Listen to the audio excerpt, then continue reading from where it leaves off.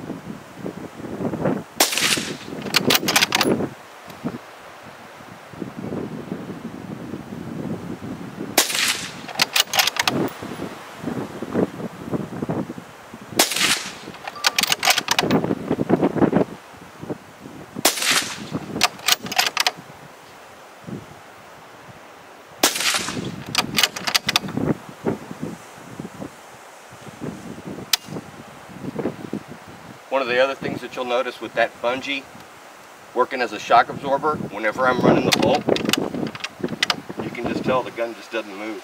I sit here, I can make my shot, I'm not really having to worry about holding the gun.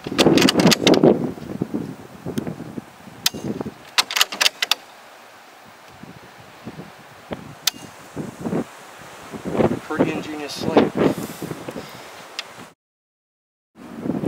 Alright, we had talked about supported positional.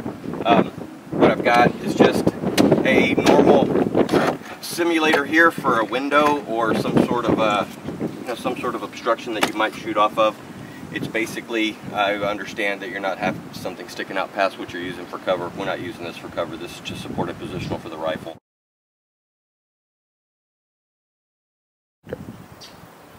So all I was using was the FTW sling wrapped around my back in a carry configuration, more like you'd have a carbine, with the bungee in the back of it. I was just pressing against, making a shot, making as stable as I could be.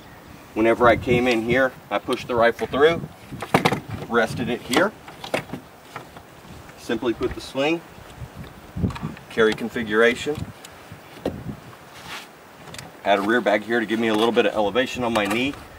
And as you can see, what I'm doing right now is I'm just pushing against. I'm straightening out my body to where I'm getting square to the rifle. Here is where it is without the bungee engaged. Whenever I press out and engage the bungee, what happens is everything gets nice and tight up against my, my gun here. So again, all I'm doing is just using a little bit of support from the sling. A little bit, I have a place to rest my firing elbow. I just put that there, the FTW rear bag, so that I could have a place to rest my firing hand. And I just sit here and make these shots. Turned out we're supported positional, got about a 7/8 inch group downrange with factory 223 ammo. The rifle itself has the new OSS suppressor on it. It goes over the end of the barrel there, and it's a two-part system. But at any rate, that was it. 100 yards, easy shots, just using that sling and the bungee to tighten up the gun against my shoulder.